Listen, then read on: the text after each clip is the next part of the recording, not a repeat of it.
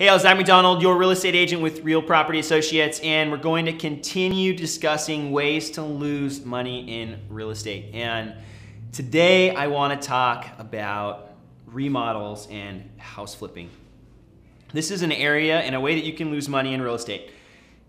You'll see lots of videos on YouTube on how to make money flipping houses and remodeling houses, but I think it's important to think and consider the dark side of remodels, because what inevitably happens is when you're doing a remodel or a flip, you have expenses, and there's going to be costs to do the fix. There's also usually costs to borrow the money, and the longer that the project takes, the more money that you spend to borrow the money, unless you're buying all these homes cash.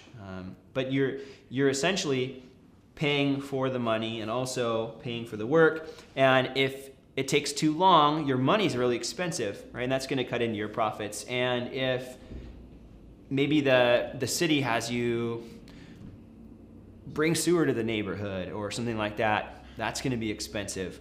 Or if the foundation has issues that you didn't see before, that's going to be expensive. Or if there's, you need to rewire the whole house and you weren't anticipating that. There are so many different things that could go wrong with a home, and there might be a lot of different hidden conditions that you discover as you're making progress in the project. So something just to be really diligent about when you're doing a remodel project or a flip is that research up front, so you know what you're getting into as best as you can, and being generous with those projections. Because I've seen it where you seemingly have an amazing margin as far as what you purchased it for, and we're talking about hundreds of thousands of dollars you purchased for and what you sell it for.